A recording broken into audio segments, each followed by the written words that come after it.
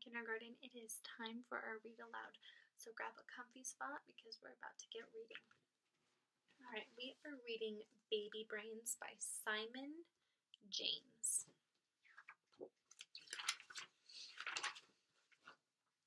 In the months before Baby Brains was born, Mrs. Brains was very busy.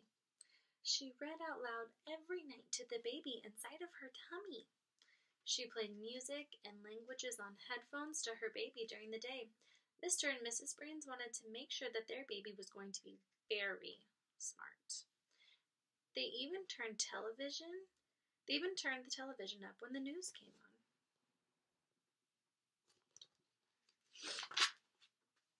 Mr. and Mrs. Brains were very excited when their baby was born. It was a boy!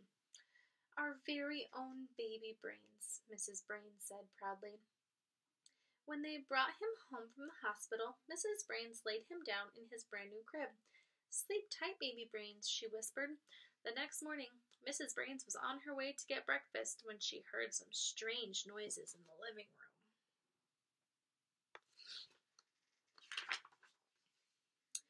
Mrs. Brains opened the door to see her baby sitting on the sofa, reading the morning paper. By afternoon, Baby Brains was fixing the car. "We certainly have a bright one here," said Mr. Brains. That evening, Baby Brains spoke his first word. "I'd like to go to school tomorrow."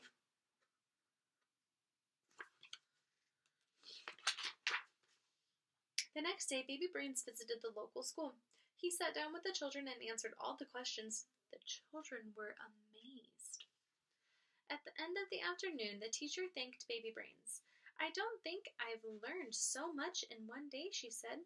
On the way home, Baby Brains said he wanted to go to college and study medicine.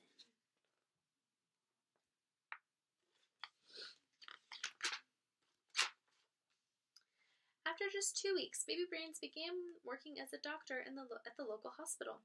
He was very popular with all the staff and the patients. Word soon spread about the extraordinary Baby Brains. Everyone wanted to meet him. One night, some space scientists called. They asked if Baby Brains would like to help with their next space mission.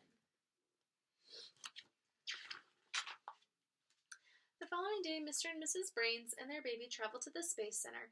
After training hard over the weekend, Baby Brains waved goodbye to Mr. and Mrs. Brains and blasted off into outer space.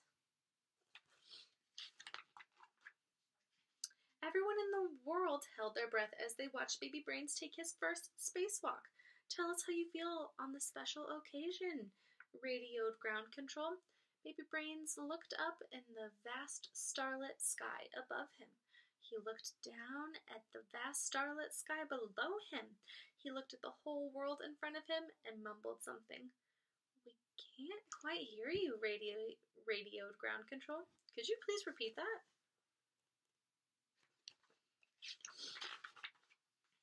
"I want my mommy," cried Baby Brains.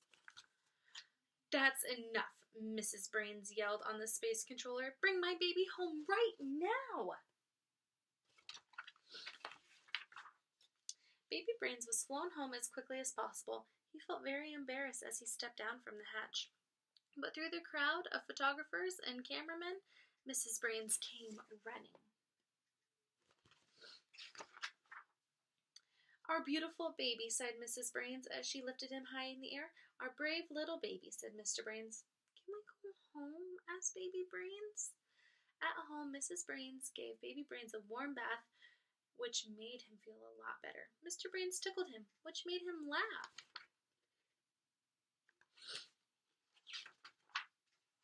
And Mrs. Brains sang Baby Brains to sleep. They gently laid him down in the brand new crib. It was good to have their baby home again. "Our very own baby," whispered Mrs. Brains. From that day on, Baby Brains spent most of his time at home doing the things that most babies do, except on the weekends. Well, he still liked to help out at the local hospital. The end. All right, kindergarten, what did you think about Baby Brains? Was it a real story, or was it what we call fiction? How cool do you think it would be to get to be Baby Brains? you think.